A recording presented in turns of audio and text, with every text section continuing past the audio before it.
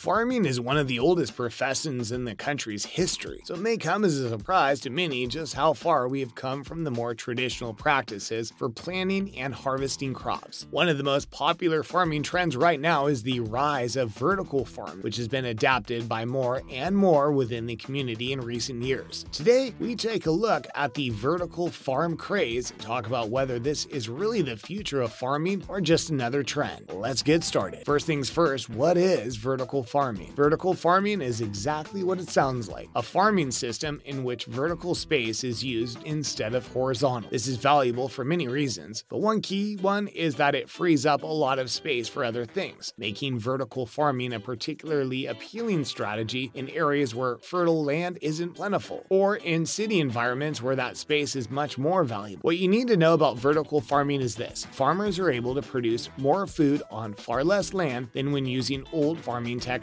making it the superior option, right? Next, a more complex situation than we may think. As we're currently experiencing with the rise of vertical farming across not only the United States, but also across the world, the practice is not quite as easy as older methods. There are reasons for this that we will touch on as we take a closer look, but essentially the stakes are just a lot higher using this method, even when weighing the fact that so much space is being saved by using vertical farming. That's because the amount of variables with this kind of farming increases, all of which can cost you your entire crop if you aren't being careful. Now, high stakes action. The consequences of a mistake with vertical farming are severe, with the impact of losing an entire crop being similar to what happens to a traditional farm after a flood or drought. Because of this, vertical farming should not just be tried by anyone with a tractor and some seeds, but instead left to experts who are able to account for the unique conditions brought on by the alternative farming technique. But this craze wouldn't have become so popular if the risks weren't warranted. And so now that you know just how complicated vertical farming can be, let's break down why it's recently become so popular and why some believe it to be the future of farming as we know it. Next, let's look at how vertical farming works. Vertical farming is a pretty simple concept, but obviously the details can get pretty complicated as you're essentially trying to maintain a healthy ecosystem in a way that nature isn't typically associated with, that being in layers and stacks. While there are many models that work, from repurposing skyscrapers and warehouses into farms that could sustain entire communities to smaller projects on a more personal level, vertical farming doesn't seem to be going anywhere. The key to the process is by creating a sort of microclimate to allow the plants to grow year-round, and then the rest is sort of the same as taking care of crops in any environment. Up next, why farmers and environmentalists are so excited about vertical farming. The idea of producing as much, if not more, food in a smaller space seems like some sci-fi hogwash, but farmers and scientists have come together to find a way, and that is partially the reason that vertical farming is becoming so much more popular. The various models that have been proven to work time and time again under varying circumstances, and environmentalists have happily reported that vertical farming is able to sustain itself over the long haul. So it makes sense that with very little drawback, those with the opportunity to make those changes would. Vertical farming is a bit like solar energy in that it might be somewhat expensive to set up the panels, or in this case to repurpose these buildings, but over time you're making that money back. So what are the benefits of vertical farming? The farming community has always been a forward-thinking one, and so it makes sense that they have embraced this new method with open arms. It makes it so much easier though, knowing that you're benefiting from its implementation as well. Vertical farming has a few major benefits over the traditional method, and depending on where you live, it could be for very different reasons too. Look at Detroit, for example, who are at the forefront of vertical farming because their city has so many buildings laying around empty after financial hardships hit the area a few years ago. Or Vegas, who benefits from using less water more than it does anything about reutilizing skyscrapers. Next, utilizing less water and space has been the overall theme of our conversation about vertical farming so far, but that's just because at the end of the day, that's what it does best. Not only does vertical farming free up space though, but it also uses 98% less water too, a staggering figure that is one of the best selling points for the practice. Using 99% less land and 98% less water makes it a no-brainer for many to at least consider vertical farming as a solution to issues on the farm. And with populations increasingly moving toward urban living situations, with an estimate that 80% of the world will live in urban areas in the next next 50 years, that space becomes even more important moving forward. Year-long production. One of the coolest parts of vertical farming is that you are essentially able to create your own ecosystem, which means you don't have to deal with silly things like seasons. With vertical farming, you can actually farm for the entirety of the year, with breaks to that schedule dictated by you and your equipment, not by any natural forces. This means that if you decide to stick to traditional farming, you're leaving months of money on the table, something that won't sit well with anyone. Next, it eliminates variables. Nope, you don't need to rewind the video because I know I said the only issue with vertical farming were the added variables, but these are things that can be handled relatively easily, and with the help of experts in the field may never be a problem again. Natural side effects, however, like disease, will come back again and again. Because of the way that the plants are cared for in a vertical farm, those variables are not a factor, so you can rest easy knowing that your plants will remain healthy and happy. A solution to food deserts. Food deserts are quickly becoming a major issue in the US, and the issue doesn't seem to be going anywhere as more and more people venture into cities. Vertical farming is the best way to produce a lot of food without a lot of land, and so naturally it will help with these issues and help to ensure that cities will remain supplied even as they keep ballooning. Vertical farming may not solve every issue surrounding food deserts, like price issues, but it will at least ensure that people will have access to food, which was a problem that was starting to worry farmers. Now, let's look at the world's largest vertical farm. While the biggest farms in the world are not located in the United States, with most being in China to help them deal with their own food shortages, the largest vertical farm recently went operational in New Jersey, a huge step to legitimizing the process across the US and North America at large. The news is great because these large-scale farms will be absolutely necessary as food shortages look to become potentially more common in the world. Estimates claim that a farm of the size of South America would be needed to feed the entire world. So if we're able to rapidly build these vertical farms and take the pressure off of the farms we already have, they could be huge in the long run. I wouldn't be surprised if even bigger vertical farms started cropping up after New Jersey's successful attempt. So is this really the future of farming? All signs point to an emphatic yes, just judging from the reaction that the first few big vertical farms have been getting recently. It feels like vertical farming was a much needed answer to questions that scientists haven't been able to answer for a long time. So it feels as if vertical farming will become commonplace pretty soon, especially as there are significant incentives for farmers to get on board early. While I doubt that the ways of the traditional farmer are completely gone, when it comes to city areas and big companies, it wouldn't make any sense to eat up more valuable land when alternatives exist. Vertical farming looks like it isn't going anywhere, and the fact that the only downside is that there are some complicated procedures to follow only points even more to how much of a home run idea this was. And that's all for our video today. If you enjoyed the video, make sure to leave a like as it helps us out a ton. We hope you learned something from vertical farming and why it's so popular in the farming community. Don't forget to subscribe to know when our videos come out. That's all for me, guys. Have a good one.